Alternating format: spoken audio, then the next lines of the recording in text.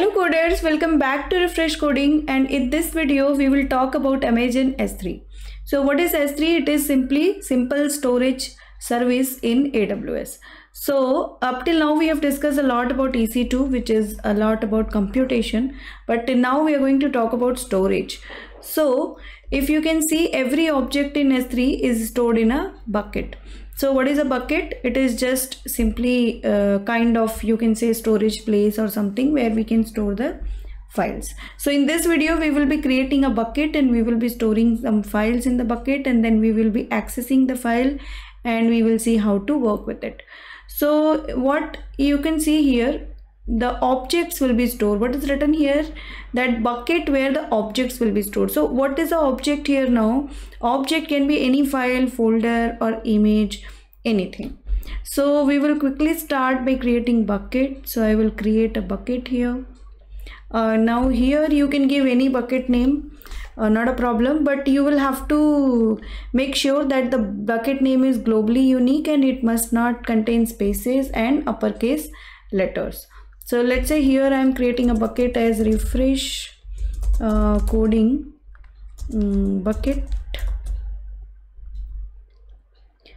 refresh coding bucket, and here you can select any AWS region, whatever region you want to select, you can select. So I'll keep it as US East 1 only.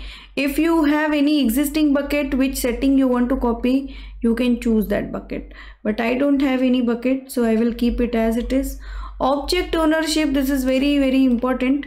So now if you are giving ACL enabled ownership, then objects in this bucket can be owned by other AWS accounts also, and access to this bucket and its objects can be specified using ACLs. So it is not recommended, because you can see ACL disabled is recommended if you only want to store and use your data, but here I will create it as ACL enabled because I want to access the file by using the URL. So if ACL it is disabled, then you will not be access the file. That's the problem. Okay, again here you have two options. One is bucket owner preferred, like whoever is the bucket owner, he can access that particular bucket, files, folders, anything. Or object writer. Object writer means the person who is writing the file, who is uploading the file. So here I will keep it as bucket owner only. And after that, one more thing you need to remember, you cannot block all public access, because otherwise you will not be able to access your files through URLs. So we will not keep this like block all public access. If you will check it, this will block all the public access, and I don't want that. So we will uncheck it. After that, it will give me a warning that if you are blocking all public access, anyone can, see your files and all those things. So I will just keep simply acknowledge it. After that, bucket versioning, it's up to you. You can enable it or disable it. So I'll keep it disabled only. Tags are also optional. Encryption is also optional. If you want to enable, if you want to secure your files, you can enable encryptions. Otherwise, you can keep it disabled only. After this, no need to go in advanced settings, anything. Just create bucket. It will take some time depending on your internet speed, and then your bucket will be created. So now if you can see here, it has successfully created bucket as refresh coding bucket, and I can see my bucket here in the list of buckets here. Now I can see the details of my bucket by clicking here. So right now, if you can see in my bucket, there are no objects, there are no files, nothing. So what we need to do, we just need to upload a file here so that we can see how to work with that file. So we will quickly click on this upload button, and you can upload a file by just simply dragging and dropping, or else you can add file and you can select the locations. So here I have a file as first.html, so I want to drag and drop this file here.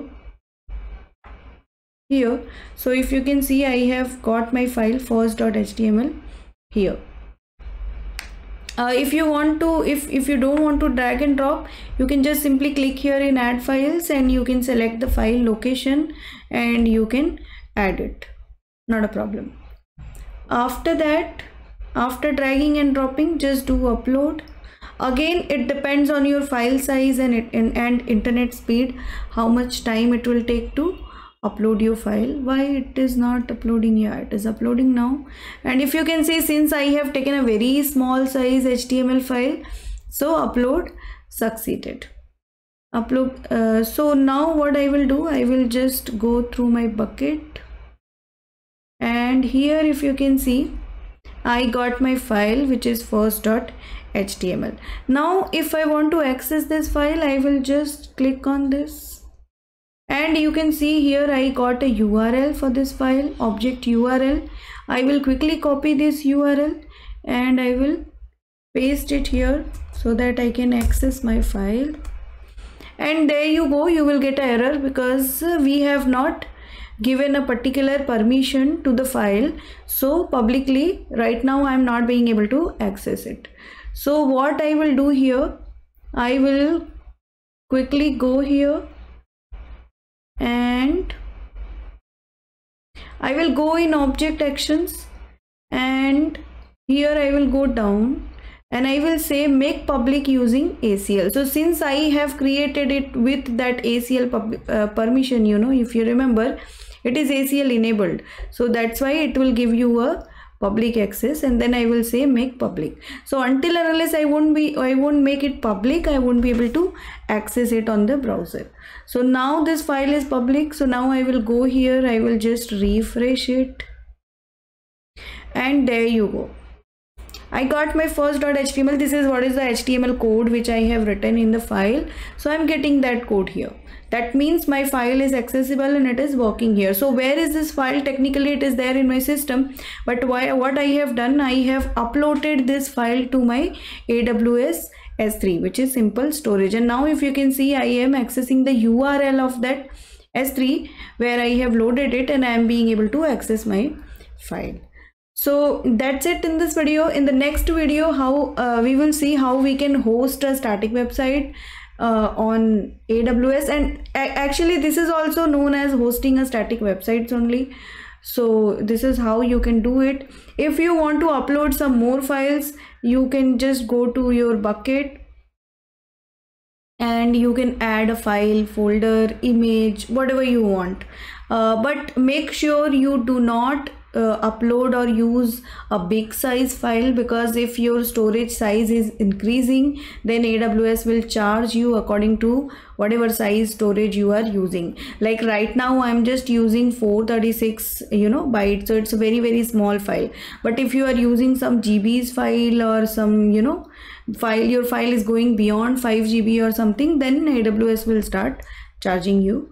So be careful about that. Okay, so that's it in this video. Thank you for watching. If you like this, please like the video and subscribe to the channel. Thank you.